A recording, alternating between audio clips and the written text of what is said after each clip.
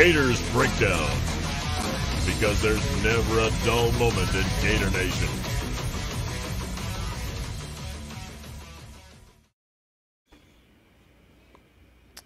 The Gators Breakdown podcast is ready to go.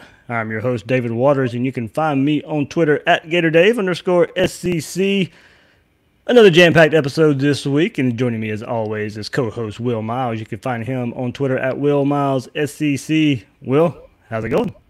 Man, we're starting to go a little bit stir-crazy up here. It's, we're all fortunate to be happy and healthy up here, but, obviously I'm sure everybody is sort of in the same boat, that it's there's a feeling that we'd like to get back to normal, and certainly by August we want to make sure we're back to normal for the reasons that everybody tunes into this podcast. But we're doing all right up here.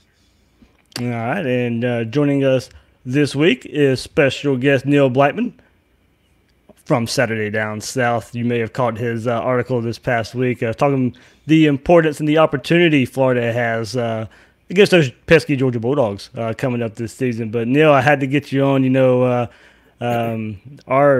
Our hate for the red and black cannot be measured, and you and I have put that out there enough. But with that article, I definitely had to bring you on here. Yeah, thanks for having me, Dave. And it's funny. We've gotten to this point in journalism now where, it's okay to just kind of admit, as long as you're open about your biases, it's cool. So I'm never shy about. I don't try to push an anti-Georgia narrative at all, but I don't hide my contempt. Absolutely, guys. Crazy thing is, we should be previewing the spring game right now. Yeah.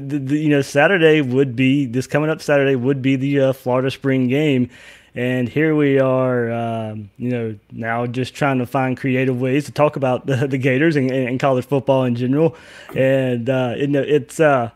A lot of SEC teams were going to be hosting their spring games this weekend, but here we are. We know we're not going to have spring football. No, we're not going to have spring games. Who knows when fall camp starts? But kind of when I was putting this episode together, I was like, man, we really should be talking about the upcoming spring game. And would we, Saturday, we're going to get to see Emory Jones more, and that side of the fan base would be happy. And we get to see how these young guys fit in at nickelback and safety and all the position battles. And here we are talking about Florida, Georgia. Well, my mom sent me a picture today because a year ago you and I were sitting in the swamp next to each other, Dave, catching the spring game and seeing John Huggins. How long ago was that? Taking back a Kyle Trask sort of floater back for a touchdown during the spring game, and Chris Steele making plays in the end zone.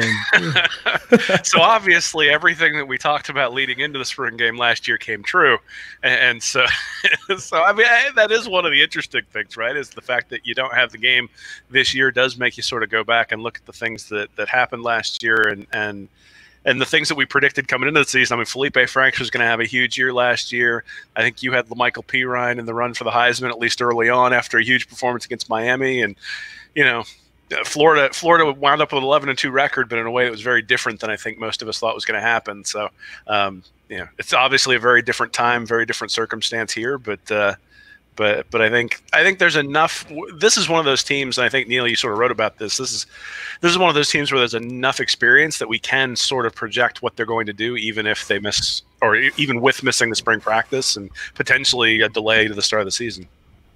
Yeah, I mean, if we know anything about spring practice, it's that Will Muschamp's wide receivers are always about to bust out, and whatever tweaks he's made to the offense are going to work. And if not, it's on him. But I would say, yeah, I mean, look, when you have a more experienced football team, spring football is good, but it's more like a process story. It's not about, it's not as much about positional battles. There's always going to be some in the spring, but it's not as much about those. It's not about when there's schematic continuity, which – was really a problem at Florida last decade, right? Whether it was position coach overlap or, I joke about Muschamp, but when you have that many offensive coordinators, you install that many systems, that kind of stuff is bad. And it makes, I don't want to say it makes spring football more important. I don't really believe that, but there's a different type of value to spring football. With Florida, it's just, continuity. Let's go out and get better, right? And that, to me, is the sign of stable programs when that's the first goal in spring football is, hey, let's just get better at what we're doing. We know what our system is. And I think that's kind of what was facing Florida this spring. And what kind of made it interesting, because to me that was around some last year, but this is really the first time where I felt like Florida's had a very stable program in a long time. Interesting. Yeah, and a year ago it was Felipe Franks, Kyle Trask, Emory Jones, even Jalen Jones getting snaps in the spring, and none of that what we saw in the spring game really made much of a storyline in the fall. Felipe Franks goes down, Kyle Trask is a starter, Emory Jones doesn't get as much playing time as we thought he would. Jalen Jones is not even there to get playing time. So, I mean, who knows especially everything that surrounds college football right now and the coronavirus and all that stuff, who knows, if we even would have had a spring game just coming up Saturday, how much, and I've always said this about spring, it's more about those, 14, 15 practices leading up to the spring game, not so much the spring game. And I know a couple of years ago, Will and I kind of got slaughtered a little bit here on Gators Breakdown, talking about what we saw in a Florida spring game in Dan Mullen's first season. But look, it was we didn't know what to expect at that point. We know not to expect a whole lot in spring football. But even then, it was, hey, it's more about those 14 practices, not the spring game itself. So while we're thinking about, just coming up Saturday, that we're going to be missing a spring football game, more importantly, we're missing those 14 practices. Yeah, I mean, I think 2 years ago, maybe the word coming out of spring camp was that Van Jefferson was the guy who was really dominating things, and you didn't really see that during the actual game. But you saw that once the season started, that Jefferson was one of the wide receivers that they were really going to rely on. And similarly, I think last year you really sort of heard coming out of spring camp that the offensive line was an area that was going to need some improvement, and that was sort of the question that we were answering coming into the season was, did we think that the offensive line was going to be good enough to be able to replace all the guys? And it turned out that they really struggled last year. So it does give you a little bit of an idea of what's going on if you're listening and paying attention to the narratives coming out of spring practice. But certainly I think the spring game under Mullen has been proven to be, divide things up evenly, have a good time, just sort of showcase, give your quarterbacks the ability to feel good about themselves and worry about defense later. So, but again, it's a good time. And I think from the standpoint of just being able to, last year I went down with my son. It was the first time he'd ever been to the swamp, and you get those sorts of experiences with maybe smaller kids that you might bring that you wouldn't bring to a normal game. So there's sort of the familial aspect of the spring game as well that fans are missing out on. Absolutely. So plenty to discuss here on this episode of Gators Breakdown. As I said, we'll get into both these guys' latest article. Neil talking about the opportunity Dan Mullen and Florida has coming up this season, the season in general, but most importantly, focusing in on that Georgia game.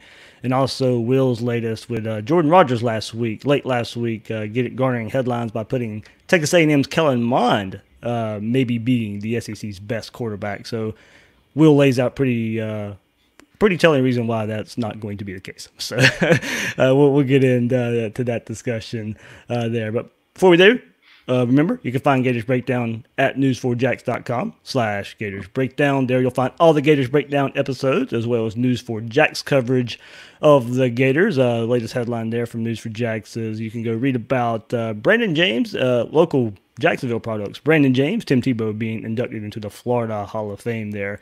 It's a pretty good read there. So also check out the podcast, all the podcast platforms out there and on social media. Follow Gators Breakdown on Twitter and Facebook at Gators Breakdown. So Neil, man, last week, Saturday Down South, you laid out, how great of an opportunity it is for Dan Mullen and Florida in 2020 with everything surrounding missing spring ball for teams in the SEC, particularly Georgia. We just kind of mentioned the experience Florida has coming into this season compared to what Georgia's missing. Year 3 for Dan Mullen. Everything kind of surrounding heading into 2020 and why it's such a great opportunity for Florida to take that next step. Yeah, I mean, it's funny that the idea for this kind of came from Kirby Smart because he did a conference call with the media last week, and kind of lamented that they weren't going to have spring practice. And he said, to Will's point and to your point, Dave, he said, well, we really needed those practices, right? Like they needed them for a bunch of reasons, but whatever you think of the talent they have back, which is, a lot, they're still replacing 10 players who started the bulk of their games on offense.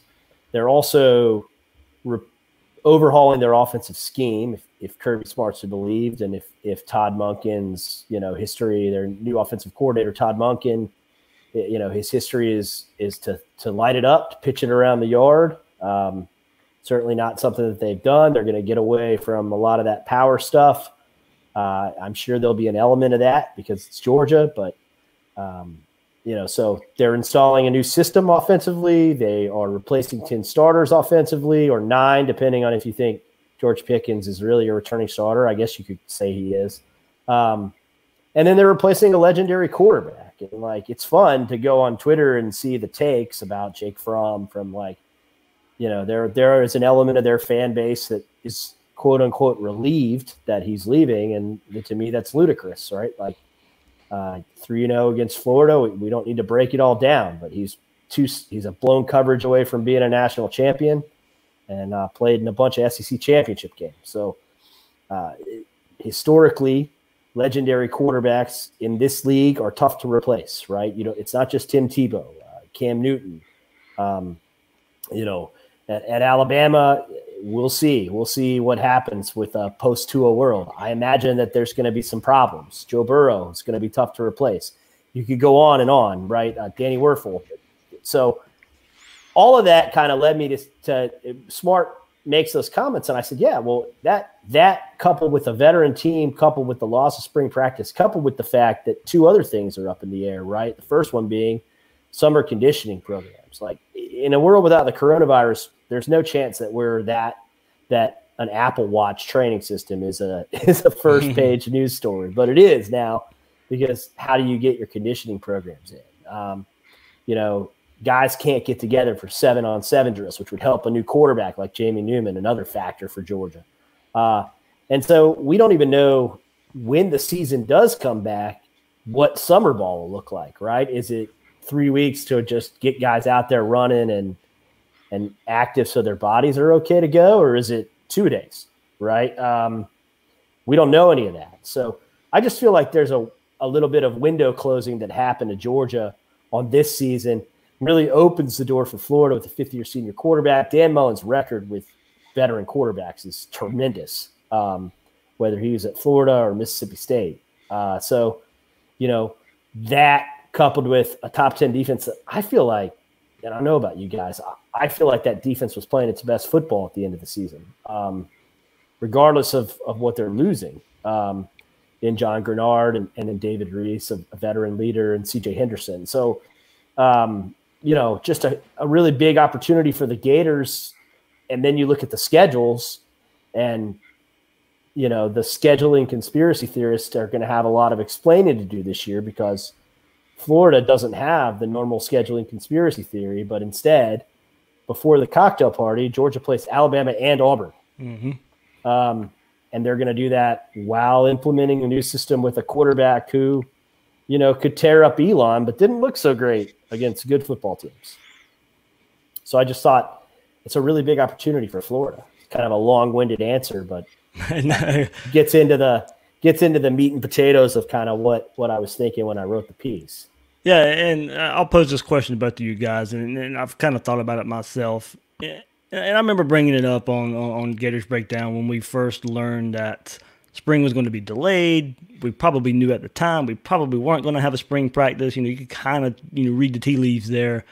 Will, I'll start with you. Are we, for teams like Georgia, LSU, both on Florida's schedule, so many changes, so many players gone, replacing coaches, can we make too much out of that? I mean, those teams recruit like crazy. They're always going to be able to fall back on their talent. And that's first and foremost. You step one in college football is go out there and get the talent. Are we making too much of Georgia and LSU missing spring practice and those guys really not missing a beat? Well, I mean, I think yes and no, right? I mean, football is football, and you got guys who are talented. They're going to be able to go out and play. At the same time, I think that, even in January, before any of the COVID-19 stuff came up, I had written an article that talked about 2020 being the time that Mullen really needed to make his mark. And it was tied into a lot of the same things, that even if everybody had spring practices, because back in January, we had no idea that this was going to be coming.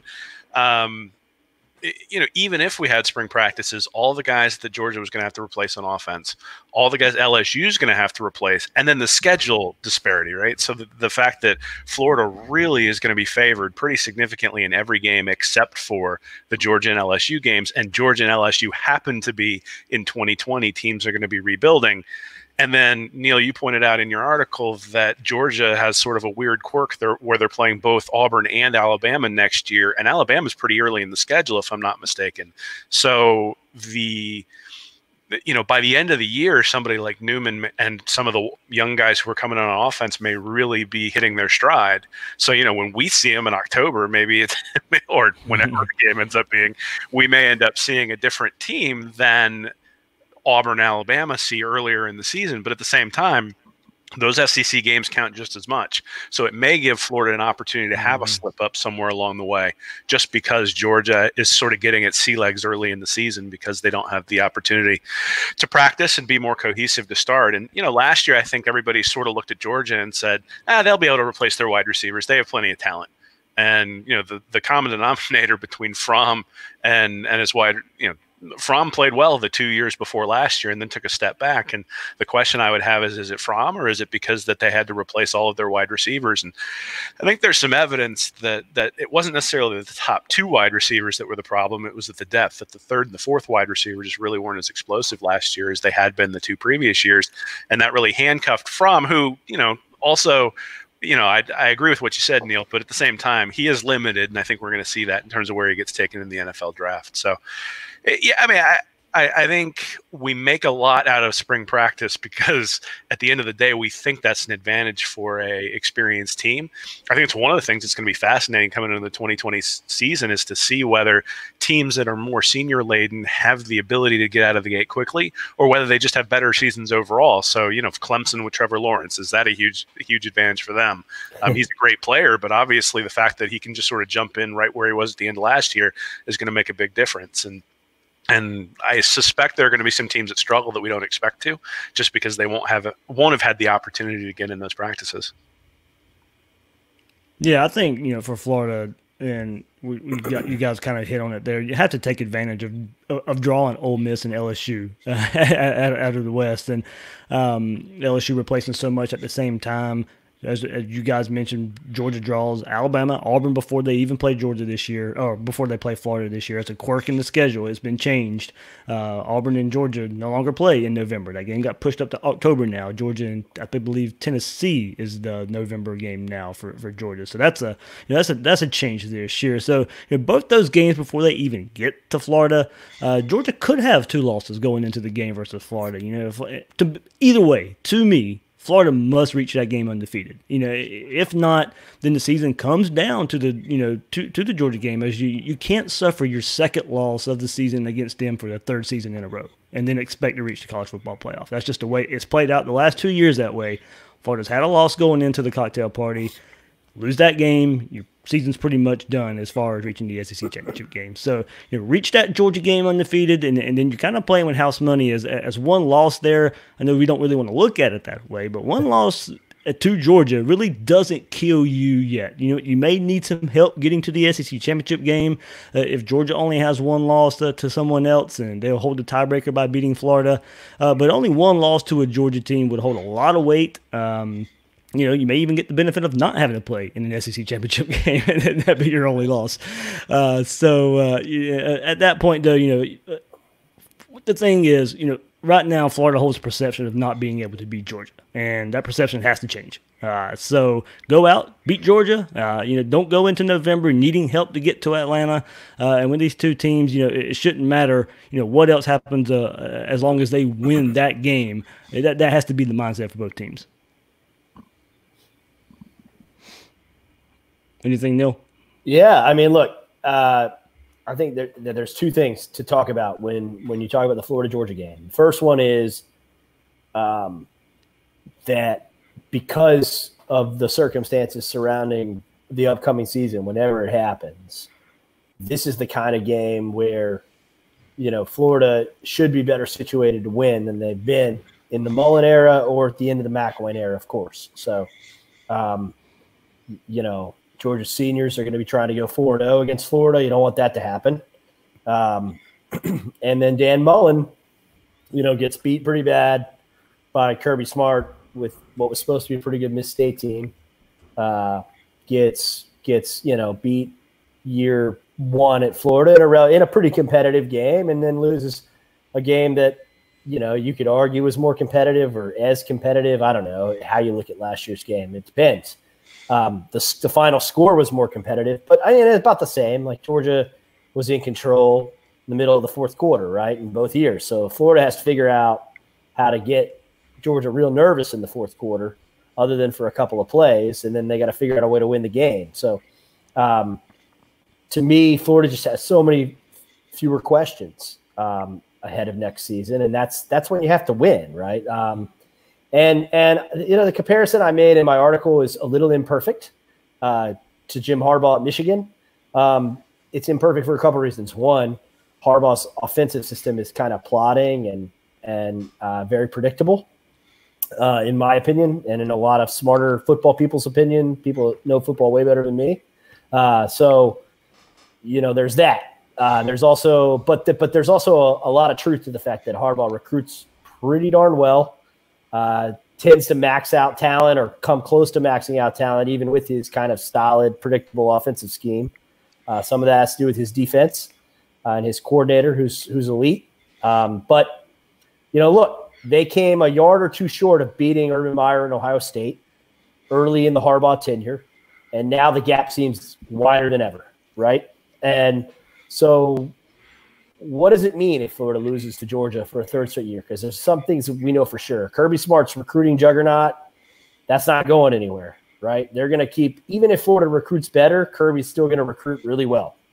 And then, I'm of the mind, and this is a great, segue to Will, is I'm of the mind that even if it doesn't help next year, Todd Monken and making some changes to that offensive system is going to reap dividends for Kirby Smart. Look, the last 5 of the last 6 national champions were in the top 10 in the country in points per game. You have to be able to score to win the national title now. Last year, Georgia was in the bottom half of the Power 5, despite having that elite defense. That has to get fixed, or Kirby's not going to get the 1980 golden ring he wants so bad. Well, I think we, those of us who look at statistics sort of try not to pay too much attention to the narrative.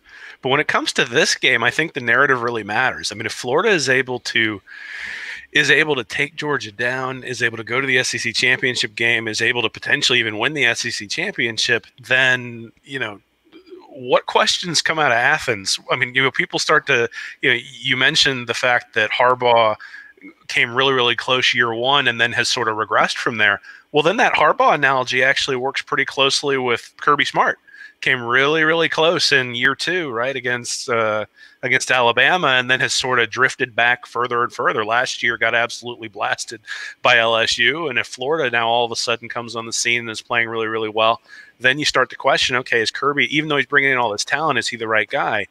And conversely, I mean, you look, the big criticism for Mullen when he was at Mississippi State was his record against Alabama, LSU, and Auburn. So he's 5-22, and then but 0-9 against Alabama, and right now he's 0-2 against Georgia, which is really the only team that they've played that's consistently had more talent than them.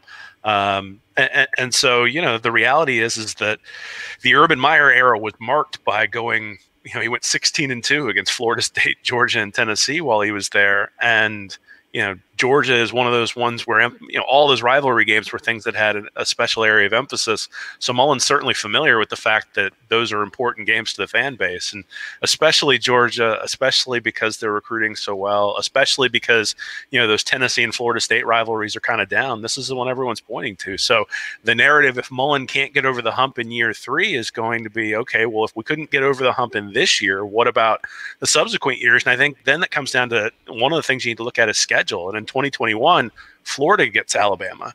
And then they also have FAU and USF and then FSU on the schedule as non-conference in 2022. That's when things really start to get harder with Utah, USF, FSU, and Texas A&M on the road. And A&M is starting to build something there under Jimbo Fisher. So, I think that there's an opportunity here, both with the spring game missing, with all the changes Georgia, LSU, and Alabama are having to go under, and then also the fact that Florida's going to have a tougher schedule in 2021 and 2022, where this was always sort of going to be the mix, where 2020 was the year that you looked at and said, geez, it would really be good if they can get it done here. But now with the missing of spring practice, I think it just sort of accentuates that a little bit.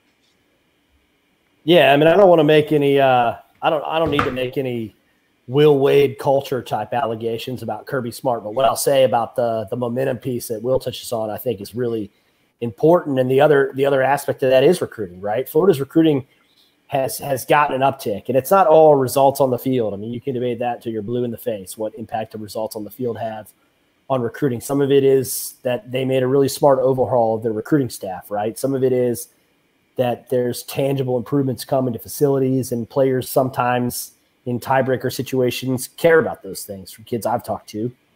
But, some of it is Kirby Smart's going to be aggressive on the trail. And if he is 3-0 against Dan Mullen after this season, he's going to tell kids that are making that choice that. He's going to tell them that in the Jacksonville area. He's going to tell them that in South Georgia, places where Florida has traditionally thrived recruiting when they're good, right? Or as Dave's buddy Bill King would say, when Florida's right? Those are living rooms you can walk in and you sell Florida really well. There's the old story about Derrick Henry, and you can talk about the running back thing all you want, running back, linebacker, whatever, but there's the old story about the final visit where Saban walked into the Henry living room and oh, you're going to go to Florida? Well, if you go to Florida, I'm going to beat your brains in every time I see you. So you can do that. Or you can come to us and we'll beat Florida.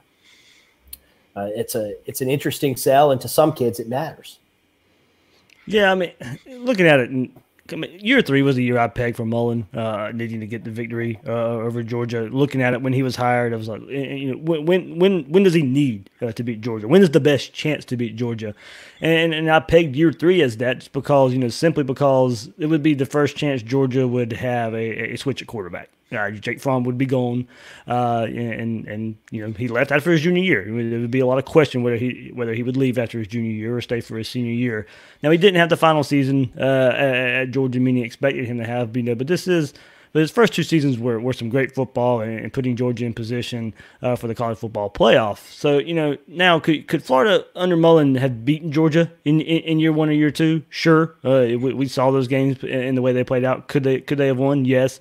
But it wasn't likely. The last 2 seasons, the week of the Florida-Georgia game, I got caught up in picking Florida to win. But 2 years in a row, going into the game. Before the season, no way Florida can win that game. Week of the game, absolutely. Florida's going to win. And that's the fan in me probably coming out a little bit there too. But there were some good reasons to pick Florida. Last year, very understandable with the way both teams were coming into that game.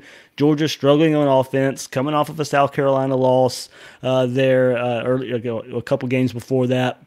Florida's only loss was a shootout to LSU, but Georgia rallied during the bye week, came up with a solid game plan, had some help early by some wrong wristbands, and protected Jake Fromm and he carves up Florida's defense third down all game long. Maybe 2018, Mullen's first year, maybe got ahead of ourselves a little bit. Florida wasn't ready to go toe-to-toe with Georgia that year. But Will and I have kind of had this debate behind the scenes a little bit. And to me, in totality, the teams weren't that far apart in 2019. The game, somewhat competitive, but Georgia was in control mostly. If you look solely at that game, you would say there was a gap. But as I mentioned, Georgia lost to South Carolina. Fluke, not a fluke. Well, either way, they lost that game. You look at similar opponents. I think they both played Auburn very similarly. Tennessee, kind of similar type games as well. You look at the final polls and when the way the season played out there, they were really, really close. So I think you look at the game itself in 2019, you could say, yeah, there's a gap. We kind of knew that gap was there. But when you look at common opponents, where the way the season played out, weren't that far apart. And with all the questions surrounding Georgia, you can't blame people for. I see a lot of people saying, "Oh, how can you pick Florida till they prove it?" Well, if that's the case, then you would never pick any other team in all these streaks at all in college football. But you had to go out there on a whim sometimes and pick it. You can see why people were picking Florida. It's not an out of stratosphere thought that Florida can beat Georgia. Yeah, I mean the reason you pick Florida is the reason that I think is the reason that Georgia is a little bit nervous right now, which is, Neil, you mentioned Jim Harbaugh, but the other guy maybe to bring up is Butch Jones. I mean, Butch Jones was somebody who would go out on the field and Tennessee would find a way to just snatch defeat from the jaws of victory repeatedly. And Smart has shown a proclivity to do that. I mean, the Alabama games jump out, the 2nd and 26 and the fake punt. But the year before, there were a couple of examples where, the Hail Mary against Tennessee is one of the things that jumps out. But there have and even in the games against Florida, I think Georgia has been a much better team the last 2 years, but they have left points on the field. Particularly 2 years ago, there were a bunch of field goals that Kirby Smart was taking real deep in Florida territory that sort of let the Gators stay in the game, or at least have some hope that, a guy like Mullen, I don't think would have done. He would have just said, you know what, if you can stop me on 4th and goal from the 1, you're going to stop me at 4th and goal from the 1. So he has not maximized his talent when he's been out on the field. And, the other thing is Ohio State made the playoff last year. If they make the playoff again, that'll be 2 straight years in the playoff with the guy that Kirby Smart had picked as the replacement for Jake Fromm. And if Newman struggles at all, I know what it would be like to be a fan in Gainesville if that situation occurred. We got a little bit of a taste of it with Cam Newton, but certainly because we were coming off of Tim Tebow, I think that it was a little bit less pronounced in Gainesville. But can you imagine if Tebow hadn't been able to get Florida over the hump and then Newton had transferred to Auburn and then all of a sudden Auburn wins the national championship? I mean, that's really what you're talking about with Ohio State and Justin Fields. And so, again, I think the noise is going to increase in Georgia considerably if Smart takes another step back this year from where they were last year, and a loss to Florida is another step back for Georgia. Yeah, Neil, before you jump in, and I did have a point too about Kirby and all this. Now, I kind of do want to get rid of the label that he can't coach. Now, has he had some boneheaded mistakes? Absolutely. Could you mark that up to early in his coaching tenure? Maybe there was going to be some learning on the job things, but you won't hear me say that he can't coach. There's too many wins out there that he's had. Getting to Atlanta, beating Florida when everything's on the table, finding ways to win games last year, even though it was ugly. You could say 2 out of the last 3 years they've met up. Kirby's out talented Mullen, but last year, Georgia outcoached and out-talented Florida. They outcoached Florida last year. And a lot of people don't want to hear it, don't want to admit it, but they outcoached Florida last year.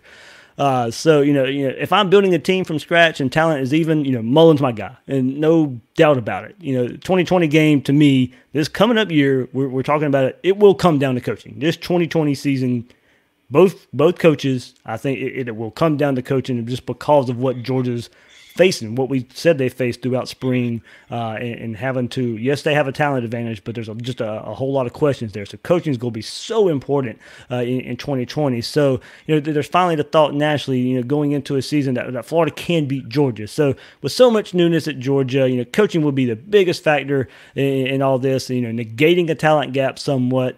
Does Georgia have more baseline talent? Absolutely, but this is Mullen's chance to take advantage of being such a great coach or such a great developer. And if it doesn't happen, then it's time, for Gator fans to give Smart probably a little more credit for being a pretty darn good coach in his own right.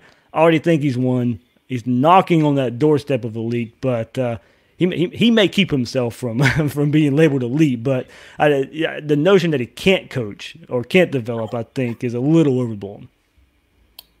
Yeah, I mean, look, what's he been to Atlanta every year, other than his first year? Besides his first year, yeah, it's pretty good.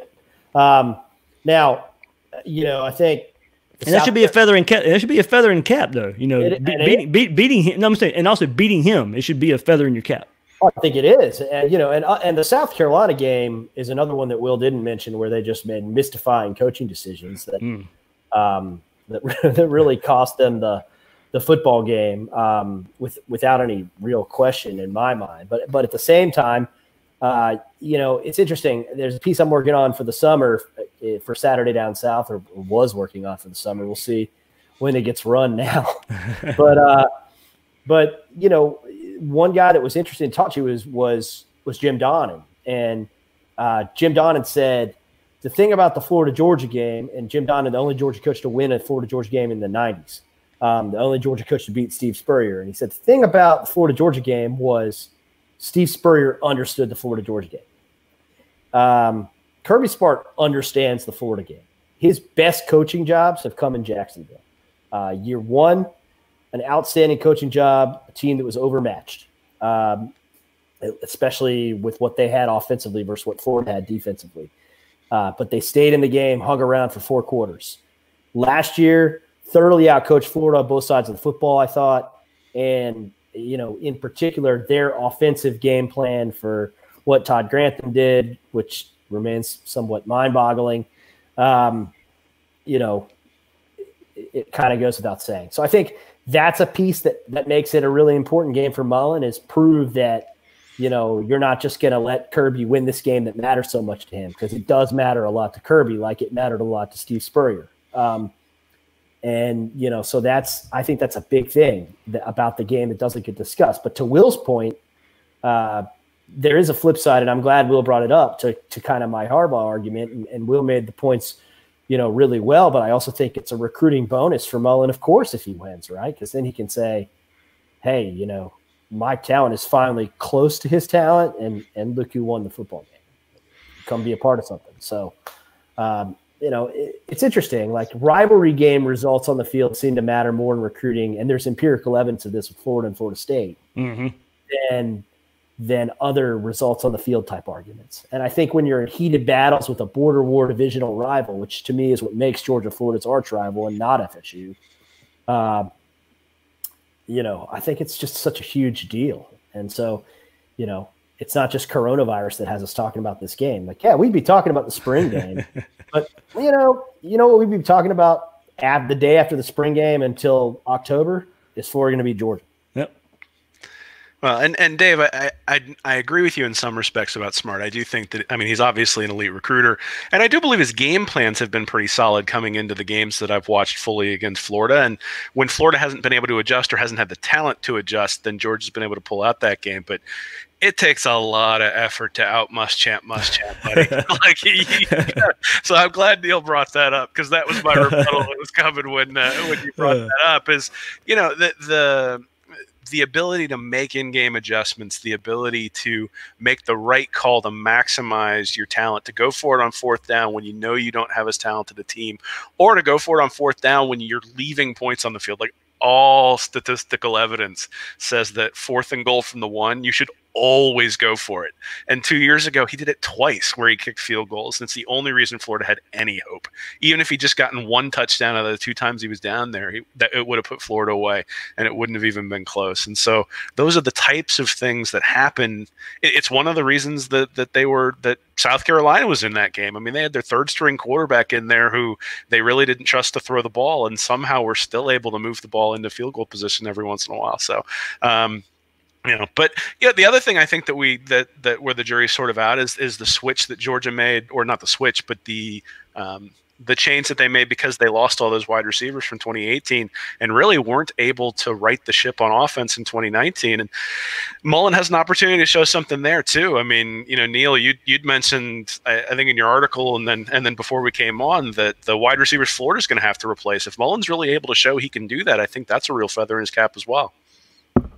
Yeah, it's going to be hard. I've seen a lot of the Florida fan base that, people that I think know a lot about football that I follow or notice their tweets or comments on articles I write or comments on other articles. And, it's going to be okay. Jacob Copeland's supposed to break out, or, Florida's really recruited well at the position, or the Gators have hit the transfer portal really well, and they've got an All-American tight end coming back. And the bottom line is, you have 4 players that did everything to impact winning that you can ask them to do. So you've got a leadership piece, you've got a special teams piece, and a couple different guys. You've got the 2 best route runners in the program are gone. And then you have probably the best vertical threat. So everybody, can Kadarius Toney finally do what the playbook says, to quote Dan Mullen? Probably not. I mean, let's be honest. I don't think he's going to change too much. Maybe he can be a little bit better. Maybe they can get him in on some of those shallow crosses. Plenty of time to talk X and O's, but he's got to be more productive and more consistent. Can Jacob Copeland be more consistent? Those are huge shoes to fill, particularly to me, Van Jefferson and Freddie Swain. I don't want to diminish Tyree Cleveland or Joshua Hammond at all, but I think there's kind of a tier A and a tier B of those four, but it's going to be very, very difficult for Florida. And I'll point this out. Georgia last year, because Will kind of mentioned it, Georgia lost their 5 top players in terms of passing game production, and some of Jake Fromm's problems were that. Not all of them, but certainly some of them. Their 6th best passing game production person was DeAndre Swift. Okay, Florida, including LaMichael Pirine, next year loses 4 of 7. So the return of Trayvon Grimes was immense, right? Because otherwise, Florida would be in that 5 of 7 position, just like Georgia. Florida's a little less bad off than the Dogs were, but yeah, it's going to be an immense challenge for Dan Mullen, and it's another reason that if there's anything I think Florida fans have to regret about spring ball, Will and Dave, it's that those guys don't get their run out, and you don't get to see the offensive line come together and say, hey, there's going to be more balance, which reduces that pressure on those receivers to be better. Yeah, I'd say the biggest difference there, in comparing maybe to what Georgia did last year is while you do lose so many targets, there's the depth behind them still produced to a point. So a little more experience, and maybe Kyle Pitts being the returning leading receiver helps in that respect too. Where it's not a complete fall off. There's still some proven production there that comes back, but they absolutely helped glue together. Kyle Trask coming in and having a rapport with those guys. From right away, from him coming into the Kentucky game and moving forward, we saw how comfortable he was with with that talented depth as well. So, yeah, those offensive line, wide receiver, definitely the biggest question that we'll miss from the Gators this spring. So, Will, anything else before we get into some of the poll and the tweets? No, man, just when. I'm tired of coming on here at the week after a loss and being all depressed. Give me a win where we can start gloating to our Georgia friends and give it back to them a little bit. That's part of it. A lot of the Gator fan base here. So I did put out a poll today. I said definitely it's not for job jeopardy for Dan Mullen. Neil, you put that in your piece as well. This is no referendum on Dan Mullen's job moving forward in 2020 for the Florida-Georgia game. But, it's in however pretty much you want to define it. Is Georgia a must-win for Florida this coming season? In what way? And that's how we got a lot of responses here. But, yes, 88% of my Twitter followers out there out of 1,350 votes, 88%. Say it is a must-win for Dan Mullen this coming season. So start with TK at Tailgater. Neil, kind of something you spoke on here. Got to start beating them on the field to start winning on the recruiting trail consistently. Get back to the Gator standard Spurrier established and Urban embraced. Beat your rivals. And Neil, I'm glad you said it with the way Kirby approaches this game. It is so similar to how Steve Spurrier approached the game. And look, both guys played for their schools. Spurrier played for Florida, and he knew the importance of that game all the way back to the 60s. Kirby Smart played in that game in the 90s. Both of those guys got their brains beat in by the other side when they played. So disappointing losses. They take this game personally, and it shows. It showed with Spurrier, and it shows with Smart, their preparation going into the game. Yeah, I mean, Kirby even, he doesn't have the humor, of course, but he he even sounds a little bit like Steve when he's pressed about the game. And we all saw the zinger he fired. I think it was college football playoff week, semifinal week, when he came on game day and they asked him about coaches he respected. And he said that Orgeron sits next to him at media days because of some reason. And he respects the guy at LSU a little more than another coach. And it was like, whoa, So there was like some Spurrier pot shots, but last year, remember there was the big debate about whether they should go home and home, and people thought Kirby really wanted to go home and home because he does. And but somebody said, "Oh, do you want to go home and home?" And he was like, "Why would I want to go to the swamp? I got my brains beat in there." And like, to me, it was just kind of like he was deflecting, but you could also see that 25 years later, he was still really mad about getting the crap beat out of him, right? And so it's personal. All right, Brian Hicks says 10-2 is amazing, but it's about championships. Look at SEC history since the split, and it's us and Bama, but we've lost respect over the last decade. Have to get that back. Thus a must win, but also don't go 1-11 with a Georgia win. So that's but anyway, if you have to, if for whatever reason you do go 1-11, it better be the Georgia game. So being the only win there. Maverick says a must win. The recruiting narrative has to change. If Kirby wins, then the perception is that he owns Florida. Combine that with sketchy recruiting tactics, and kids will keep choosing Georgia over Florida. In order to counter the current trend, Mullen has to show kids that he is better than Kirby. Will, here's another one, and you and I hit this so much under the Jim McElwain era. We haven't necessarily had time to show it for the Dan Mullen era, but we may can start bringing this word around. Robert Kraft says, for the program to show progression, they must beat Georgia. Yeah, I mean that's the next step, right? And with the schedule in 2020 and sort of the way things sit in front of them, that is progress. I think year one, everybody looked at, especially after the Kentucky loss. I think everybody was excited with where Florida wound up. I think last year they ended up exactly where most people predicted them to be at the beginning of the season, to be second in the East and have a really successful season and lose to the teams that they lost to. I think that's it was a reasonable thing that happened and something that most people predicted. Most people had them 10-3, 11-2 last year. This year, there's going to be people picking them to win the SEC East. There's going to be people picking them to win the SEC. There's going to be people picking them to go to the playoffs. So the expectations are there. And if they end up going 11-2, lose to Georgia and LSU, and go to the Orange Bowl again, or go to whatever group of six or power New Year's Six bowl game again, that'll be considered a disappointment this year because of what the expectations are. And I think that's just sort of the reality. And Mullen hasn't shied away from expectations since he's come to Gainesville, so he certainly understands that.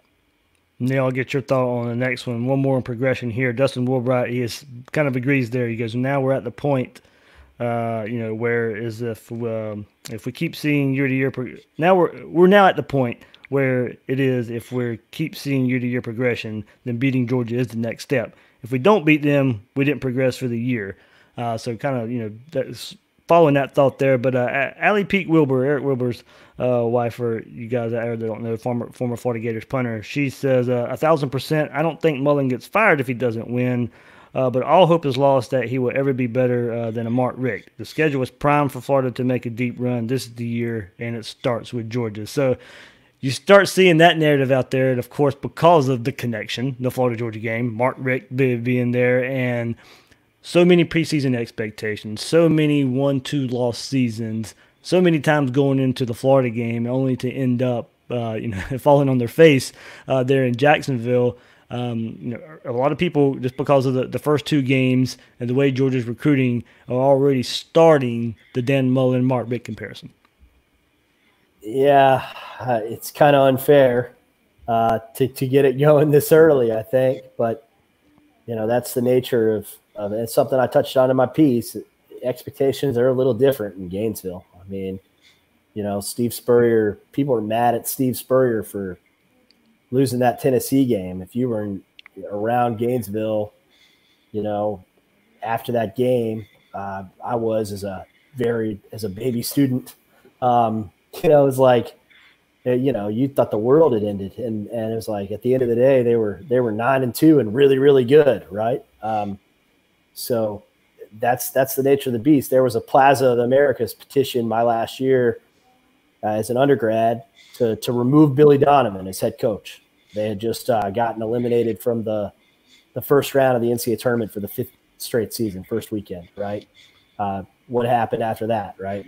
They won the SEC, and then they won 2 national titles after that. So expectations are just different. Even legends, not even legendary coaches are immune, and that'll happen. I don't know about Mark Richt, but one comparison that sticks with me is John Cooper at Ohio State, who put together a ton of teams that won 10 games, but was like, I don't know the exact record, but I think he beat Michigan like twice.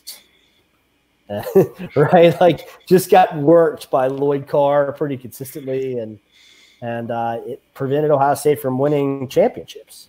And so, that's Steve Spurrier said the path to Atlanta goes through Jacksonville. Just one of his ridiculous comments, because anyone who has a map knows that's not true, but it's true though. It's true in college football. Well, especially for Florida. Will, before you jump in, Florida's never made it to Atlanta losing to Georgia. It just hasn't happened. Florida and Tennessee, that game, the loser of that game went on to Atlanta when that was a rivalry in the 90s. But between Florida and Georgia, for whatever reason, the loser of that game has not represented, or for Florida side anyway, has not. Florida hasn't represented the East when they've lost to Georgia. Yeah, well, and the other thing I think maybe to consider here is, Neil, you mentioned recruiting earlier, but one of the things that always gets thrown in our faces when we suggest that the recruiting isn't good enough or that it needs to pick up, that Mullen is improving, but it's certainly not at the level of a Clemson or a Alabama or an LSU right now, or a Georgia, is that, Clemson was able to build their program on top of, top 10 recruiting classes, even top 15 recruiting classes, but not the elite of the elite of the elite. But you know what? Year 3 under Dabo Swinney, they won the conference. Year 4 under Dabo Swinney, they won the conference, and they took advantage of the fact that the ACC was down, and particularly in Dabo's third year, they went 10-4. That was the year they got absolutely boat raced by West Virginia in the Orange Bowl. But at the same time, they were able to win the conference and be the beacon for that particular conference, and able to build from there. And so I do think if people are going to look at Clemson and say, well, maybe Florida has a chance to be this outlier because we're looking at that team, then you got to start hitting some of those benchmarks that Clemson was hitting along the way too. And so winning this game against Georgia, because it puts you in the SEC championship game, most likely is part of getting to that point. And, if you're not going to hit the recruiting goals that have traditionally been necessary to win the SEC, then you're going to have to start hitting some of those on-field goals that Clemson hit along the way. If you want me to buy into the idea that again, we're not talking about Florida becoming Kentucky. What we're talking about is the difference between being a championship team and being a team that just is on the cusp but can't quite get over the goal line. And this year's game is going to tell us a lot about that. Yeah. Okay. Going to the other side of the argument here, John Rosato at Utah Gator says Georgia's not a must-win game. It is a game that most likely need to win the East. Consistently having 10+ win seasons is what's a must for Florida and Dan Mullen. The must-win game for the season is LSU. Although I will not say if Neil, you put this in here too. Although I will say if not now, then when. Of course, that a lot of fans are asking themselves that. Alec Dalziel, I hope I'm saying that right. He goes, says, I don't see how it is. Yes, it shows Florida is not on par with Georgia, but we aren't. They out-recruit, we out-coach. I want it more than anything, but I'd rather lose to a strong Georgia team than Tennessee or Kentucky. If there's a loss in the East, you don't want it to be them. My only thing is kind of combining those two. We can ask the question, if not 2020, then when? Because, as we said, Georgia's recruiting is not slowing down.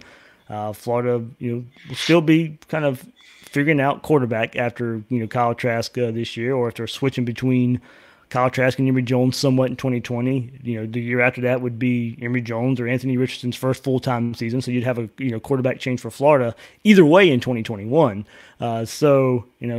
Things were kind of picking out about Georgia and switching quarterbacks, going from Jake Fromm to another quarterback, or going to be questions we're having about Florida in 2021 there. So, but there are some arguments to the other side of it not being a must-win in 2020. I just think a lot of reasons we point to it being a must-win in 2020 is because we don't see the Georgia recruiting machine slowing down anytime soon. Yeah, right. It's closer to a must-win than not a must-win. Yeah, there you go. That's probably the best way to put it. Yeah. Yeah. They're not going to – Georgia's not going to stop recruiting, and he's going to keep signing top 5 classes. I mean, and Will's right that like if that doesn't translate to a national championship, then there's going to be questions that are asked. But he's also an alum who's gotten him 3 downs from a national title, so his job security is going to be pretty good. It'll just be kind of come a more of a journalist question as to whether he'll get over the hump until he either does or there is a problem. But yeah, I mean, Florida's. I don't know if Dan Mullen is ever going to out-recruit Kirby Smart at Florida. Yeah. I don't think that's a hot take, right? I think it's just, Mullen has done really good things to overhaul his staff, and Florida's recruiting operation has improved, and I think will continue to improve. But, maybe they'll sign the number 3 class one year and Georgia will be 4th, right? Maybe something like that. One more tweet here I wanted to get in here. Just a good point brought up here. He goes, Gator CPA, at Tom Gator CPA, says, I remember how this series was in the 70s and 80s with Georgia owning us. Charlie Pell's teams were always tight heading into the game. Lose this year, and the feeling will be that we're reverting to those days. Can't have fans and players feeling the Georgia game as a lost cause. That one hits home for me because every bit of that is true. And I grew up in Georgia in the 90s. And in the 2000s, and all my best friends are Georgia fans. I know so many Georgia fans. I was raised around them. They felt the same way in the 90s and the 2000s. That are even there were years. There weren't many years in the 90s. You probably maybe could pick out 1 or 2 where Georgia maybe could be considered the better team. Showed up tight, and got their brains beat in by Spurrier. The 2008. Squad going in, preseason number 1 Georgia team, and Florida blast them and goes on to win the national championship. And then that was a final straw for a lot of them, a lot of my Georgia fans too, for that 2008 year, because of them being preseason number 1. And Florida ends up winning a national championship game, and that game not even being close. But there was that thought of going to Jacksonville. Why even play that game? Because we're going to go and get beat. No matter how good we are. You look at 2002, Ron Zook's first year. Florida had no business winning that game. Georgia's only loss of the season. It just kind of seemed like some kind of curse. But I guess that Gator fans thought there of saying, Will, this is maybe the year to get it done. And the way the game started out last year and the crazy wristband scenario and all that stuff, maybe there's just some kind of hex going on. But football's more serious than that. Don't get me wrong, but that's how a lot of fans feel. There's a bad juju. I think that's part of why there's so much bad blood in this rivalry, right? Is that you never necessarily know what's going to happen, and teams that don't necessarily have the most talent show up and put a beat down on the other team in a completely unexpected way. And the one I'm thinking about is the game a few years ago where Treon Harris was the starting quarterback and they threw the ball like 4 times. I mean, that was one where you sort of walk out of there going, wow, we just got our butts kicked. If you're a Georgia fan for that one. And over the last 3 or 4 years, Florida has experienced that where the last year under McElwain and then the first year under Mullen, and last year a little bit less so, but still you're starting to experience that.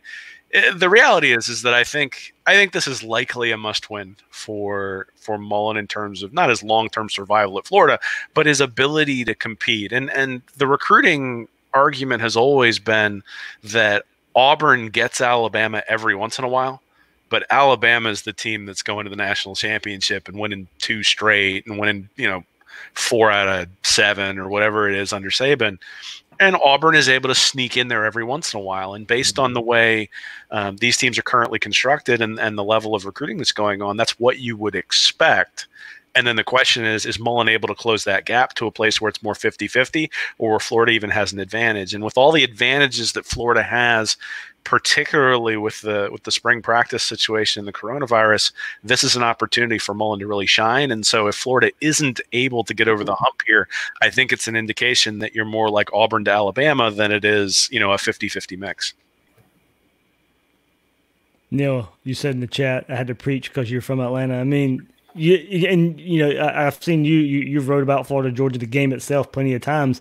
There was that feeling of Georgia just being too tight in the game. Yeah, no doubt. I think for me, and hopefully that doesn't bleed over into the fans thinking the same thing. for our Florida side. And more into the locker room. I mean, one story I wrote last year for 2 years ago now for Saturday Down South was about Florida, Georgia and some of the big upsets and got to talk to Rex Grossman, and Rex called it a helmet game when he was there. He said, "Oh, it was a helmet game." And I said, "What's that mean?" And he said, "Oh, it means that when we came out onto the field, they looked at our helmets and freaked out." And that's the only way that he could explain what happened in 2002 was that, he said Coach Zook put together a really good defensive game plan, kind of took away what they did well, and made, their quarterbacks make tight throws. And then, Florida just tried to get the ball to playmakers in space because Spurrier had left behind these playmakers. And they knew that Rex was playing with a sprained knee, and Florida ends up winning. That Grossman big drive and the throw to your buddy Ben Troop there at the end. But for Georgia to lose that game was unthinkable. I mean, that Georgia team beat everybody by double digits except for Tennessee. They just shouldn't have ever lost to that Florida team, and they did. And so, that's an important aspect to it too. I mean, there's like we said tonight, there's so many things that go into this year's game, I think. And just for Florida to go in with kind of a roster, with the roster being as equal as ever, a schematic continuity, and then all the things that are related to coronavirus. Yeah, I mean, definitely very close to a must-win. As Will said, in order to see, is Dan Mullen going to consistently compete for national championships? Before we move on, Will, we got a little bit of a breaking news here I have to put in the YouTube chat. Bill Sykes has joined the YouTube chat. So, Bill, thanks for listening in, Bill. I actually talked to him today. So he's going to start some crap in the chat. I'm going to enjoy it. Bill's like, who's this guy with Will and Dave?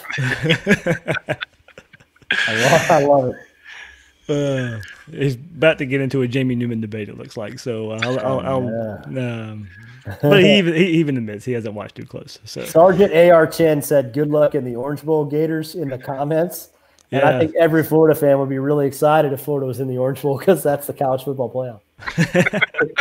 So, nice job, Sergeant AR-10. Well done.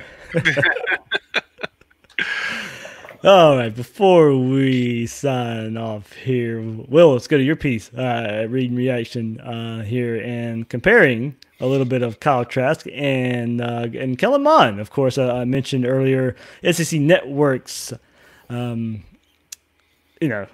was it really caught me off guard there with Jordan Rodgers and the love affair, I guess, of Kellen Mond, and considering him maybe the SEC's best quarterback heading in to 2020. I mean, I don't know. I don't see it. I think you got to start. I think you got to start with Trask as far as what he proved in the SEC. Maybe other people out there are trying to talk themselves out of it. Maybe I guess because it can't be that simple. But with losing Jake Fromm, losing Burrow, losing Tua, and what the production there that was from Kyle Trask last year, I guess a lot of people out there just don't want to go out by default. They feel like Kyle Trask is the default pick there, and they're trying to talk themselves out of it. I think they're making it a little bit harder on themselves, Will. Yeah, well, you even saw this last year where I think after Tua and Burrow, people were sort of and Fromm, that was sort of the first tier of quarterbacks, and people didn't have Burrow in that first tier last year during the offseason, except for me. But the idea that there was a first tier and then there was a second tier, and we didn't know how that second tier was going to shake out with Burrow and Trask and Mond and those sorts of guys. And Franks. Sorry. But if you look at it, I think there was a case to be made that Mond could be the guy who sort of stepped to the top of that second tier. And then he didn't. He actually regressed. So he only averaged 6.9 yards per attempt. And so I went and I looked at some of the underlying statistics to try to understand, okay, where did he struggle? Why did he struggle? Is that going to get better?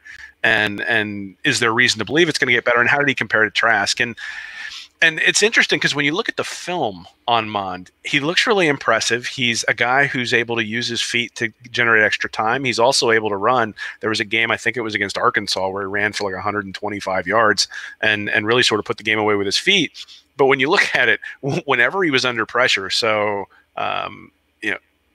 one of the stats I had in there was when he's under pressure, he completed 41% of his passes. When he was not under pressure, he completed 70% of his passes.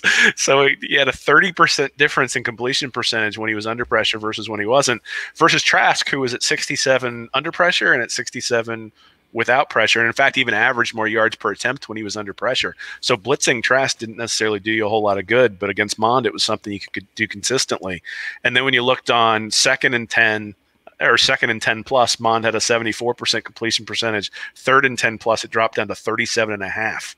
And Trask actually went up. He was at 67% on second and 10 plus, and then third and 10 plus, he was at 79% completion percentage. So I just think there are a lot of things that indicate that there are things you can do with your scheme to get pressure on Kellen Mond that really disrupt what he wants to do. And when you look at the overall statistical package, it just wasn't very impressive last year. And the reason it wasn't impressive is because he's got real holes in his game.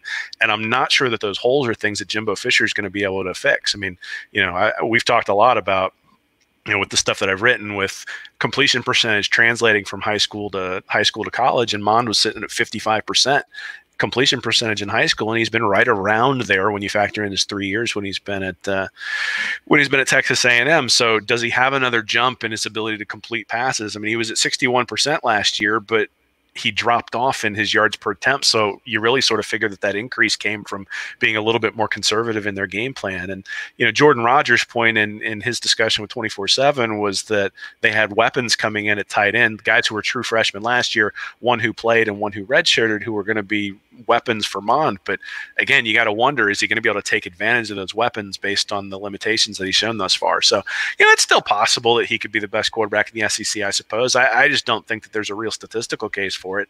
And if I were going to pick, guys who've had better statistical seasons over the past couple of years who are going to be starters in the SEC last year, Terry Wilson at Kentucky and even Jarek Guarantano at Tennessee. I think those guys have better statistical cases to be the best returning quarterback in the SEC. I don't think those are guys who are probably going to do it, but if you were just going to look at statistics and even sort of the eye test when it comes to Wilson, you might pick them over Mond.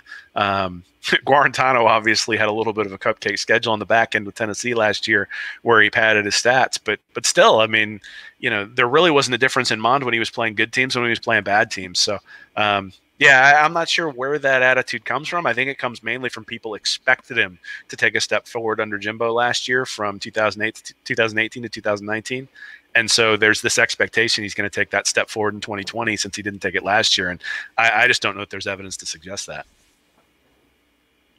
One telling stat, Will, that I have to steal from your article to let everybody out there know, but go read the rest of it. But the telling stat here is, quote, yards per completion totals were nearly identical, with Trask at 11.3 and Mond at 11.2. Yards per completion totals, almost identical. One more time. Trask at 11.3, Mond at 11.2.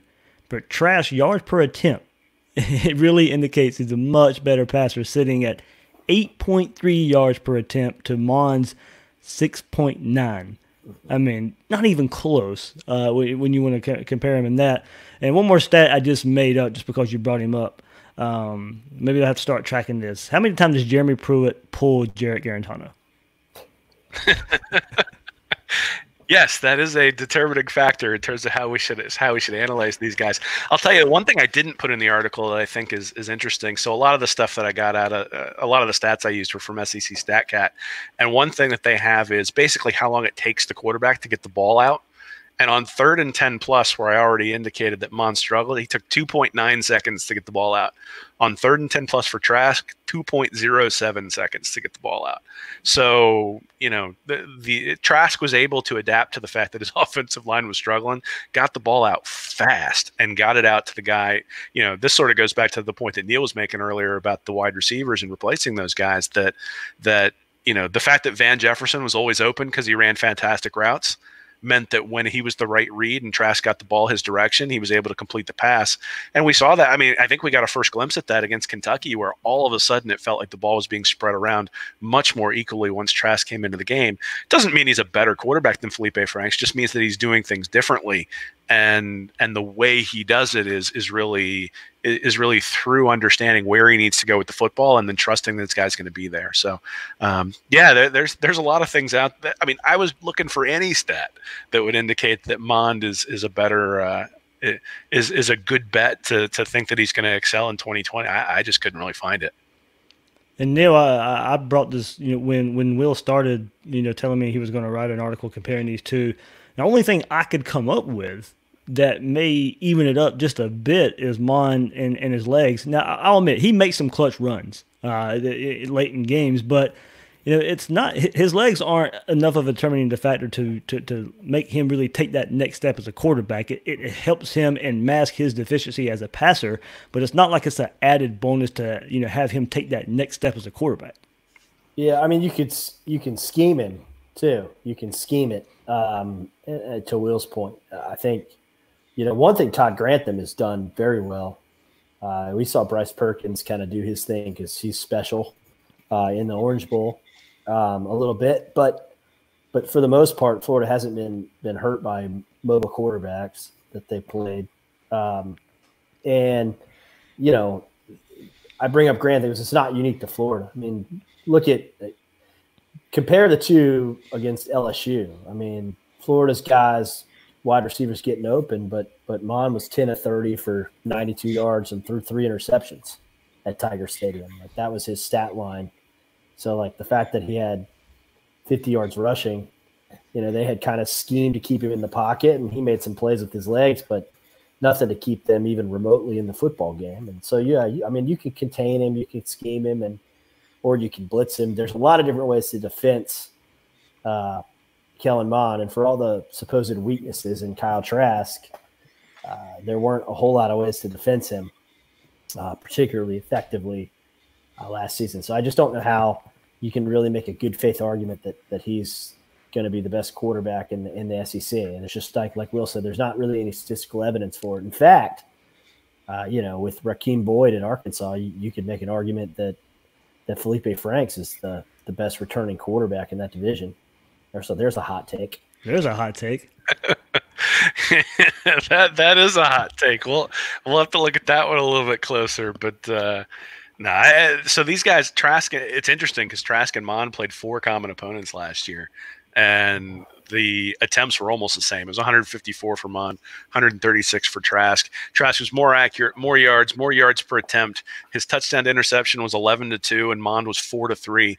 Passer rating 147 to 111. It just wasn't even close. And so that means Mond has to take a giant step forward. And like I said, I don't really see a reason to think that that's going to happen. So yeah, but it was interesting. I mean, because when the article came out about Mond, everybody on Gator Twitter was certainly interested in it, and it got a big response from people when I retweeted it. So I was like, let's take a look. Maybe there's some legitimacy to it. And I think everybody's initial thoughts on it were pretty accurate in terms of its validity. Well, and I pulled it up, Will, just because I was interested in maybe seeing how some other people see this. But 24/7 put out their Barton Simmons from 24/7 Sports put out their SEC QB rankings. KJ Costello, the transfer from Stanford at Mississippi State, put him at number 1. Now, I know Mike Leach has a quarterback-friendly system.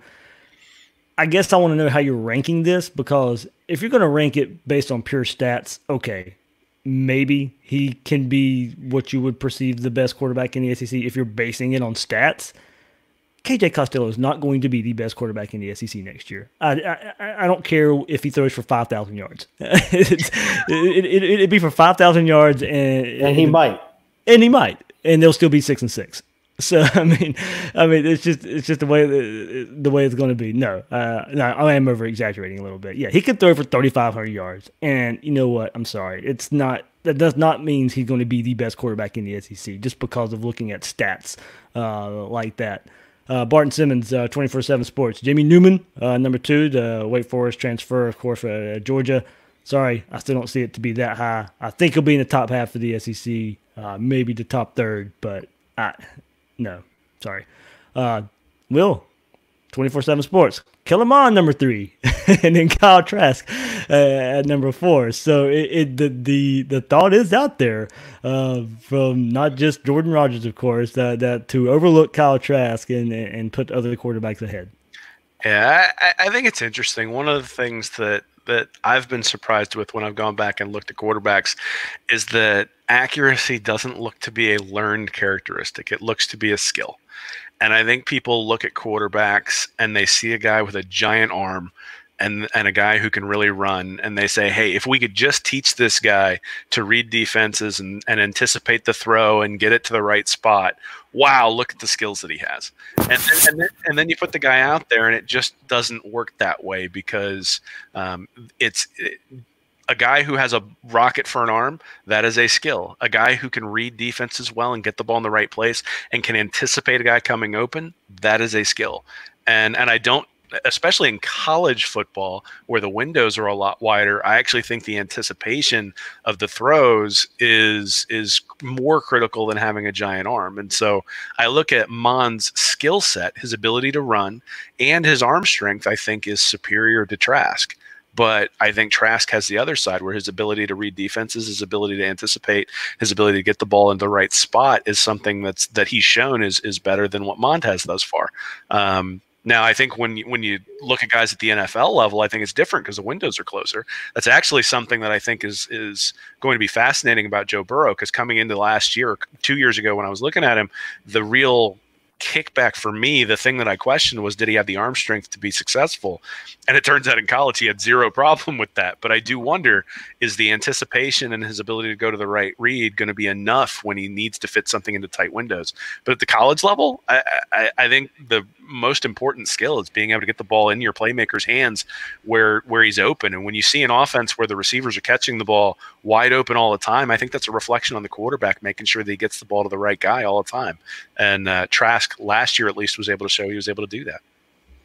Yeah, Will and I will have plenty of time here on Gators Breakdown to break down SEC quarterbacks. But any final thoughts from you as Trask, Mond, and other quarterbacks in the SEC?